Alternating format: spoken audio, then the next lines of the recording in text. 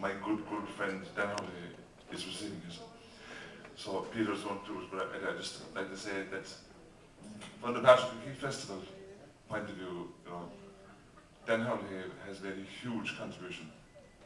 He has been, from day one, anytime we wanted help, advice, Dan was the man, ring him, you know. A wonderful person, a wonderful man, a wonderful musician. My personal relationship goes back with him for years. He was playing the market every Sunday night and I follow with him every, so a good friend and most deserving man to get the award. And a great person. And I'm going to introduce now Peter Brown from Herlihy to do the actual official stuff. So, and thank you all for being nice. Thank you.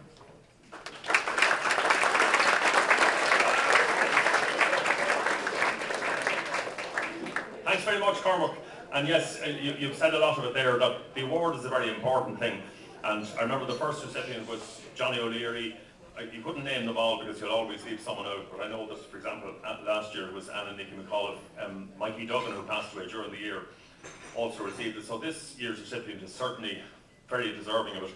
Born in Ballydesmond, and he, I think, was destined to play the fiddle, but in some way he took a turning a different way, possibly due to padraig Keeffe, and played the accordion. And then that's also the country where Tom Billy Murphy lived, so he plenty of music. So he learned the music young. He went to London, I think, for about 20 years at the age of 18, and he met many of the great players who were over there at the time, Raymond Rowland, Bobby Casey, and in particular Michael Gorman, who was a nephew of a great Sligo fiddle player. But this Michael Gorman is a flute player, and I think Dan spent a lot of time with him. Now, he did, however, come home, and since that time he's been a major person in the music around here, teaching it and playing it. I'd say that anywhere where the music is played, Dan Herlihy is known. One other thing which he did, very important too, is he published 2 books of the music of Sliabh Rogha, and these were original photocopies of the written music of padraig Keeffe and Tom Billy Murphy. So it's very interesting when you open them, you actually see the music exactly as these people wrote it. And if you look carefully at the books, also you see that there are 2 pictures of them with 2 previous presidents of Ireland. So he's probably waiting for the current man, Michael D, to come down and pay a state visit to him.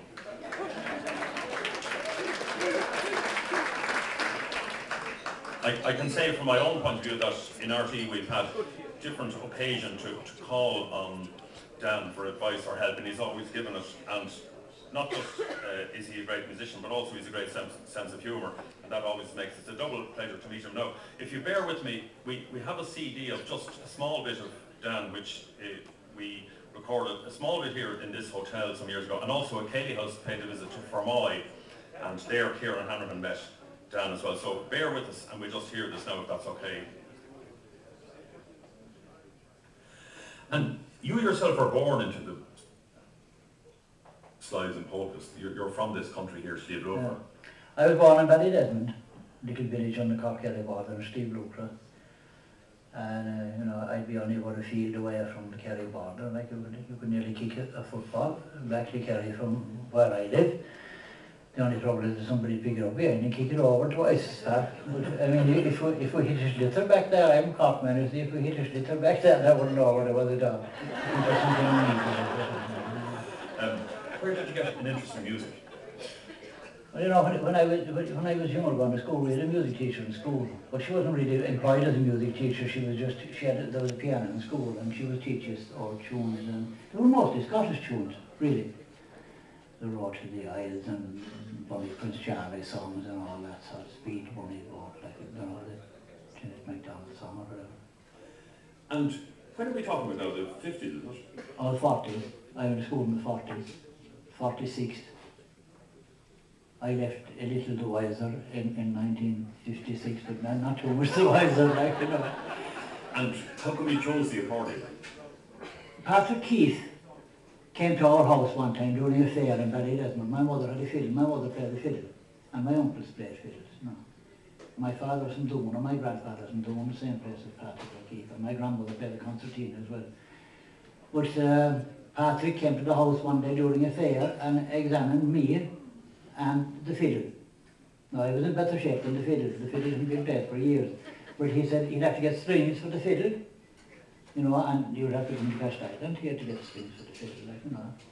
And he looked at my hands and he said, "You'll make a great musician," he said. And he was going to come back with the strings. And I'm still waiting. Became the thing. We bought an accordion.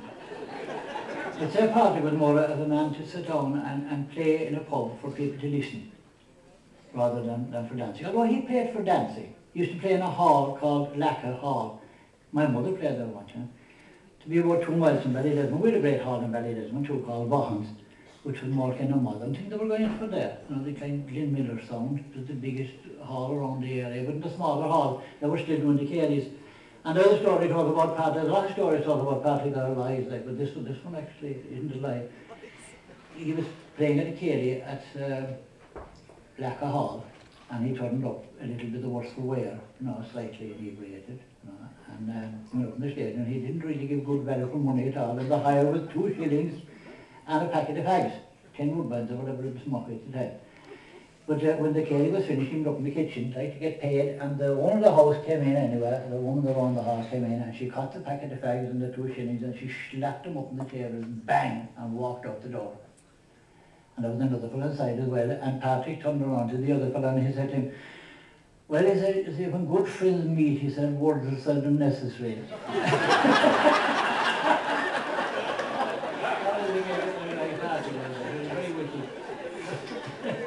Dan Herlihy, we met you at the launch of the Night of the Fair, and once or twice since then, and of course you got out a CD called the Ballydesmond Polka, but what are you doing on this side? Well, like St. Paul on the road to Damascus, I'm carrying the sleep look for a message.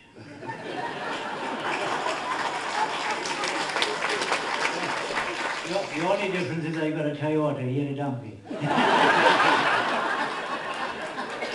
Of course, if you wanted to come by river, you could have come that way because the backwater rises. I brought my granddaughter Katie down here this morning, and we saw the river above before I came down. I taught her how big it would be when we got to Ballyhooly, and she was amazed with it. But we could have come down by canoe, yeah. I suppose I didn't do all the times, but the music didn't catch on like it. That would ambush with bad tears. Well, you might get away with saying something like that, but I certainly won't. Well, tell us about your impression of the music locally. Yeah, well, it's great. I mean, Jimmy's done a great service to the music here by getting the thing going, you know, and getting the kids playing and bringing in people. We brought up Paddy Cronin, you know, Paddy. Brought up Paddy Cronin to play for the fiddle players there. I mean, that's amazing that you get somebody like him up here. You know, and I mean, that's great. I see, you know, the kids, some of the kids playing inside the town. It's amazing because, I mean, I might get shot for this and all too, but you know, if you went back 50 years ago and if you were caught playing a fiddle in Fermoy, you'd probably be hung. Any place where there was good agricultural land, the last thing they wanted to see, you know, was a fiddle player. Like that, in good land where the old music and, you know, I wouldn't appreciate too much. As you know yourself now, coming from a good country like Snare. That's why you I don't know why you're laughing when you say that, a good country like Snare. But the last time we spoke, you were collecting a lot of Padraig Keeffe's music. Have you kept that hook up? I have, yeah. I've collected an awful lot of Patrick Keeffe stuff. But there's the thing with Patrick Keeffe, you collect one tune, you know, and you collect the same tune again, you compare them, they'd be a little bit different, like, you know, because he'd write it according to the ability of the person who was playing, you know. It's nearly all fiddle music. He wrote it, he didn't bother to recording or anything like that. But he sort of done the music in a sort of, you know, to suit. Say if somebody was just barely learning to play, he'd write the tune to suit him. And if somebody was really well able to play, he'd put in the scores and the bits and pieces of fiddle playing, tribbles and things like that thing as well for them. No, but he wrote it kind of, he basically didn't share the tunes that much at all. No, but he had a style of his own, writing. He wrote them like from the, and some people say he invented a new style of writing. He didn't, like, it was there at the time of the Renaissance, you know. They used to play the harpsichord by numbers. Now, after all the talk about slave local music, you associate that with horse, polkas and slides. You want to play a couple of reels for us? We only associate it with polkas and slides because of some people in RTE who give the impression that all we ever play in slave local is polkas and I actually saw a friend of mine who has the band on here, he actually had a CD of yours. You know. That man He was looked... really into the coal miner. He was really into the coal miner. That man knows his music. That's it. Everybody said the same thing with that. Tell us about the couple of tunes you're going to play for us. Well, we went in off October. Myself and John Drew took us about 6 years to learn these 2 reels. You know, we were very slow at that. But these are 2 reels. One is padraig or keeffe. It's a tune called Hickeys. You wouldn't know the name of it, you never heard it before. And the second one, you probably have heard the second one before. There's about 8 tracks on the tape that you wouldn't have heard before. So there's a bit of stuff there for you next year, if you can do it with me. And a decent man you are. Ladies and gentlemen, Dan Herlihy and John Drew.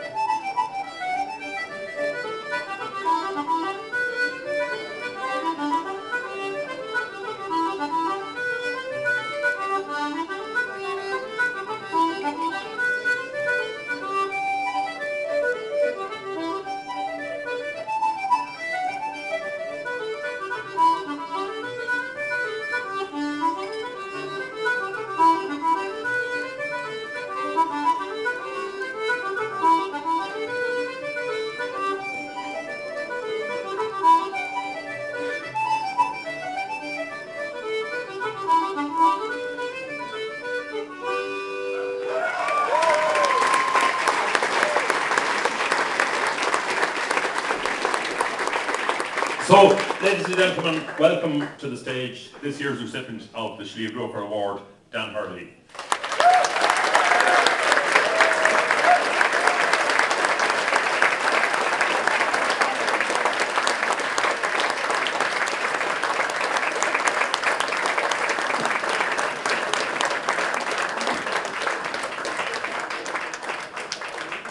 Of course, all the things you heard on the tape, but all of you would have done all of these things for you now if we'd have asked. But are you happy to be added to the roll of honour you are? Oh yes, very much so. There's an awful lot of really great players that have been honoured with this award. People like Paddy Crowden, Terry McCarthy, all that. No, it's nice to be among them. And especially because it's a local award. No, I've had awards on festivals and things like that, but it's not the same as this. This is a local thing, that's very important to me. You prefer this to an Oscar or something like that? But I regard this as an Oscar.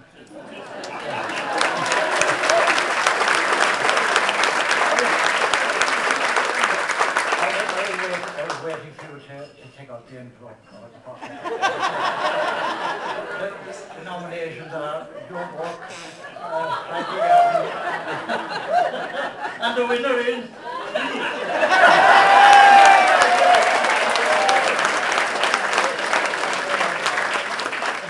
The envelope would be the wrong colour out, so we'd only a white one. This is the award. I have to say I'm delighted that you got it, and it's richly deserved, and I hope it lives for years on your mantelpiece. Thank you very much.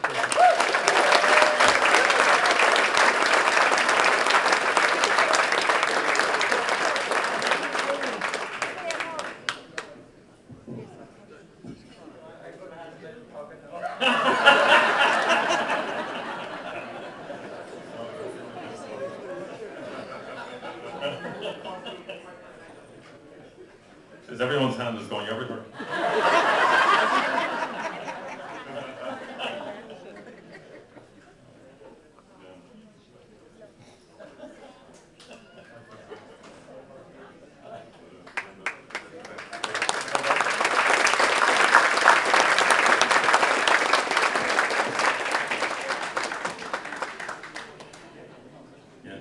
Jan is going to play for you, and this is another treat.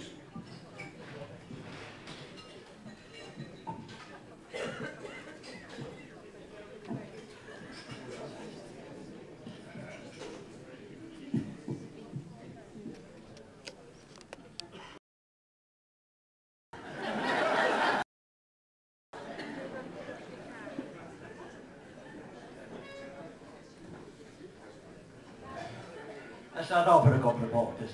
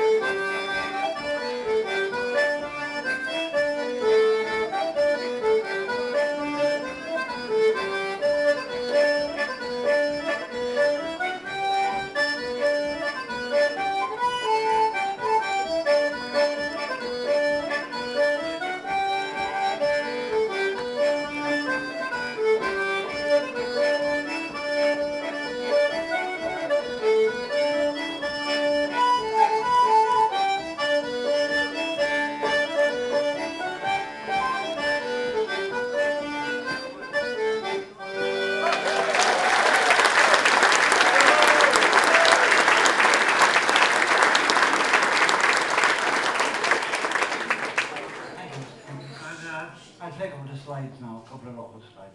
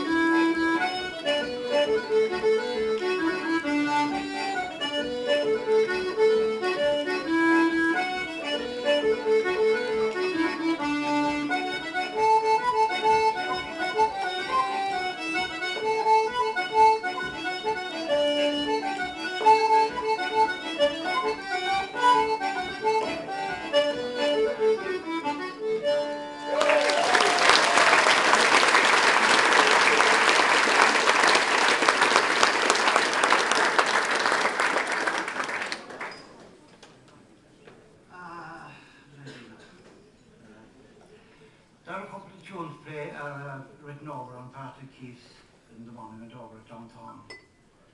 They're two polkas. I play them. I recorded them years ago and I call them the monument polkas because I couldn't find any other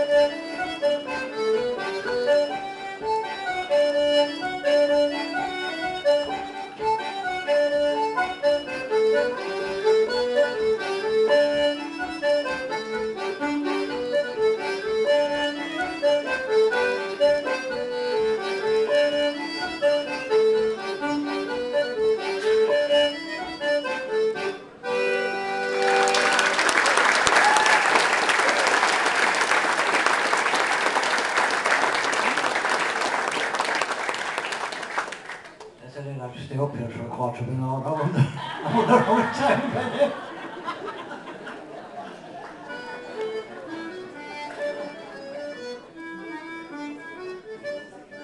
I hope to read some. I hope I don't embarrass myself in front of the old Boston Jack again.